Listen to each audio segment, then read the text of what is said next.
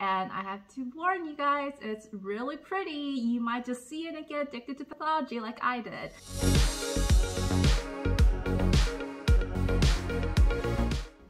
Hi everyone, welcome back to my channel, H&E Life. And it's actually come to my attention that people don't know what H&E stands for. It's something that is very embedded to my everyday job, and for me it was, without a second thought about it. But my friends had asked me who watched my video what H&E stands for, and I even asked my husband what he thinks H&E stands for. He himself is a physician, and all he knows is that I use H&E very frequently for my job, but he has no idea what it stands for or what it does. So today, let me explain a little bit more what an H&E is. So H&E is an abbreviation for hemoxylin and eosin stain, and it is a stain that has been used in pathology since its discovery back in the 1800s. It's basically become the golden standard in tissue diagnosis for pathologists. Hemoxylin is a stain that highlights nucleotides, which basically means it highlights DNA and RNA, and this stains that material blue or purple blue. Eosin is a stain that really binds to proteins, and it gives this pink color. So basically, the color that we see on the slide corresponds to the concentration of how strongly the stain dyes the tissue. So for example, a nucleus is where all of the DNA and RNA in the body is housed. It would dye a very strongly deep purple-blue color. And in the cytoplasm is where a lot of proteins are stored after they've been made, and that's why cytoplasm stains pink. Other things that stains pink is like, for example, soft tissue in your body stains pink because it's made of protein. Collagen stains pink because collagen is a form of protein. So I will show you a really quick example of what an H&E slide looks like, and that way you can visualize what I'm looking at every single day. And I have to warn you guys, it's really pretty. You might just see it and get addicted to pathology like I did. Okay, so what we have here is a sample H&E slide of a piece of colon. So this is a piece of colon biopsy taken from a patient who had done a colonoscopy.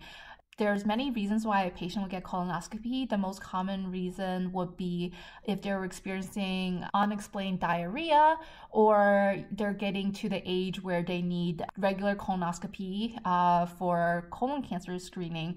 And when they do that, they will go to their gastroenterologist. The gastroenterologist will put a colonoscope into the patient and look for anything that looks like a polyp, or for anything that may be suspicious that could represent cancer, like a mass protruding on the wall of the colon. And what we have here is actually none of that. This is just a biopsy of a benign looking piece of colon. What we have here is, if you can imagine the colon, this connects to the rest of your colon, and this is the surface of the colon in the sense that this is what is facing the luminal side of your colon, where all of the, your poop is made. So the colon's main job is to absorb water, so you could go from liquidy digestive contents into solid poop. What we have here is the epithelium, which directly touches that and does the absorptive functions. So let's go a little higher power. So here I was saying how before H&E, which is hemoxylin and eosin. Hemoxylin stains nucleotides, which is DNA and RNA, and that's located in the nucleus.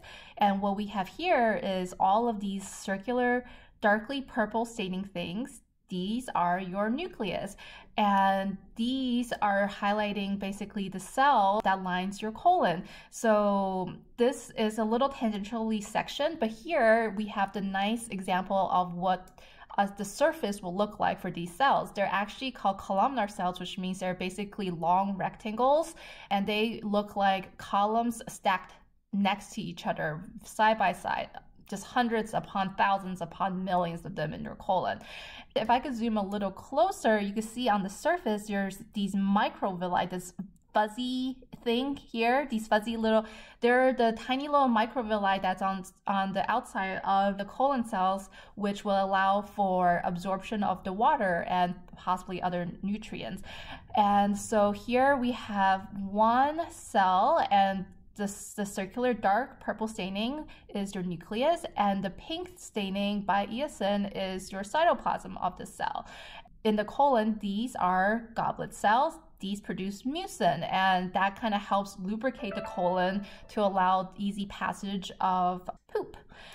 And within underneath, you see, wow, other than these cells, there's all these other kinds of cells here, and that is what the human body is basically like. It is just composed of millions upon trillions of cells that all have different function.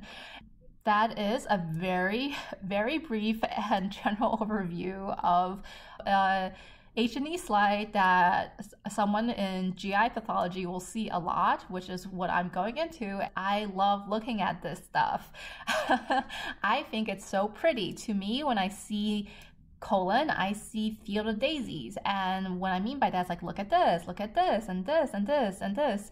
All of these are, to me, daisies, and here's the center of the flower, and here's all the petals, and it's just sitting in this field and being happy and pretty, and it's everything is purple and pink, and it's really, really gorgeous. And this is why actually it's one of the biggest draw of why I really enjoy pathology. Okay. Well, I hope that was fun. If you have any questions, always leave a comment down below, and please like and subscribe, and I'll see you next time. Bye!